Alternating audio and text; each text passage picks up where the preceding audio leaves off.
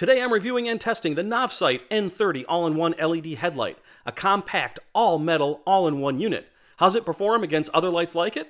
We're going to find out.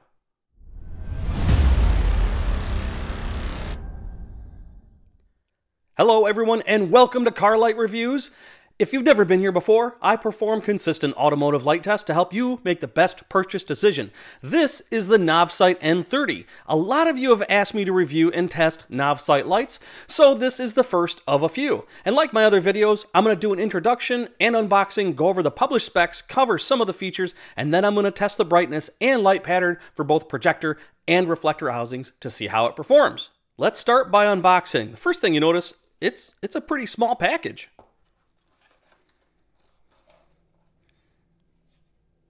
With a thank you card. Just a very brief product manual. Shows you how to replace your headlights, but it's pretty simple. You remove the old one and put the new one in. Don't forget to aim it. Now I noticed there's some other things in here. Let's take a look. It is a nano traceless magic sticker. I've never received a freebie like this. But I guess it's you peel it off and it's sticky and you can like adhere a cell phone to a surface if you need to. Pretty cool, Novsight branded. What else is in here?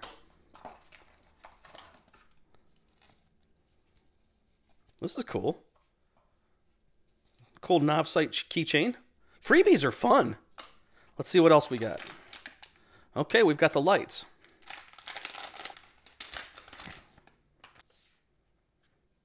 Okay, the published specs of the Novsight N30, 25.7 watts each, 6,000 lumens each, 6,500K color temperature. It has a ZES chip and an IP rating of 68 with a 50,000 hour rating.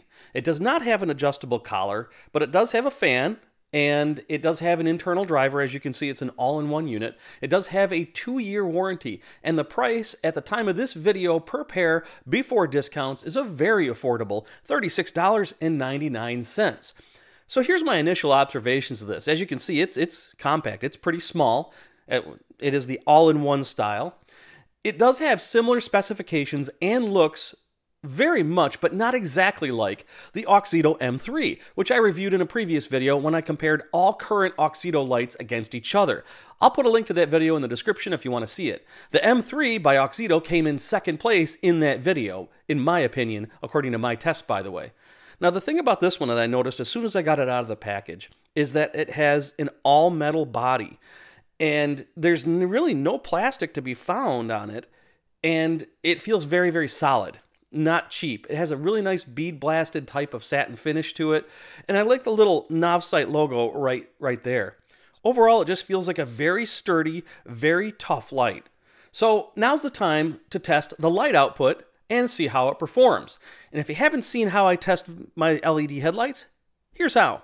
For projector testing, I made a test rig using a 2017 Toyota Camry H11 headlight projector. And for reflector testing, I use an H11 headlight from a 2018 Ford F-150. I use these specifically because they are among the best-selling vehicles in America for over 20 years and are the most common on the road. I'll power the lights using a benchtop power supply, and I'll position the light's hotspot onto a lux meter that is 20 feet away, mounted on my garage door. I'll record the initial brightness and then again after 27 minutes to document how well the light manages heat. I use 27 minutes because that's the average commute time in the United States. My tests aren't for lux number accuracy, but for comparison to a stock H11 halogen bulb, which measures 725 projected lux and 910 reflected lux using my test method. Different tests in different environments will give you different results. So if you want to do the same tests of your own, I list all of the equipment I use in the description of this video. Check the description of this video for important notes on aiming headlights, how to ensure you've picked the right headlight for your application, and the legality of replacing halogen headlights with LEDs like this one. And before I get to my testing, did you know that you can get your hands on a really cool Car Light Reviews LED flashlight keychain? You absolutely can. All you gotta do is visit my Patreon page to learn how, and how you can support this channel and help me make more videos for it. So now, let's see how the Novsight N30 performed. For my projector testing, the Novsight N30 resulted in 1320 lux, a very interesting number if you like drag racing, and that is 595 over the halogen 725 lux measurement according to my tests. After 27 minutes, it retains an average but slightly surprising 77% of that light output, resulting in 1016 lux, still 291 over halogen. I say surprising at 77% because a lot of times the all-in-one units get very, very hot and they lose light a little bit more than that. So it didn't do too bad in terms of heat management. We'll get to the temperatures in a little bit. Looking at the projector light pattern compared to stock, has a flat cutoff.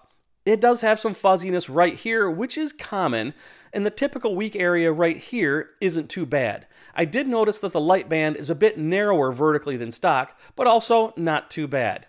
Now, let's take a look at the reflector.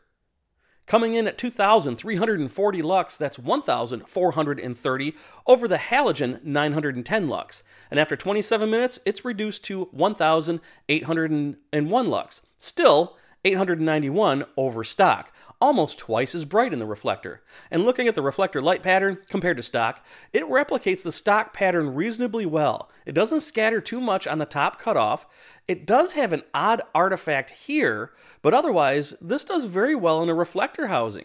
As mentioned, there is a published rating of 27.5 watts per light.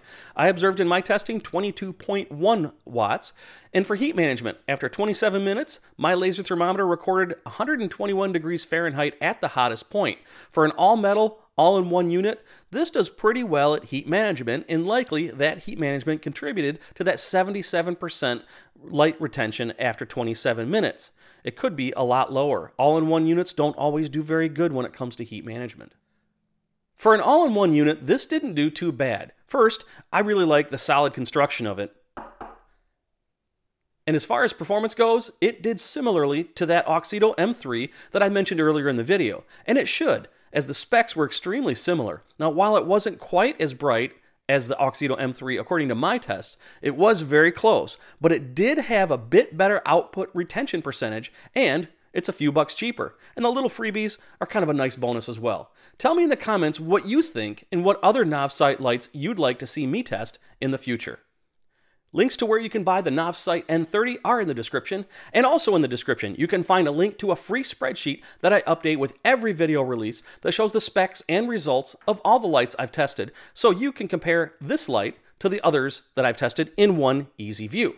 And once again, I do have a Patreon page, so please support this channel and help me make more videos just like this one for it, and get some free car light review items as my thanks. If you don't want to do that now, at least subscribe and let me know you want to see more. And if you have a suggestion on what I should test in the future, please leave a comment and I'll definitely check into it.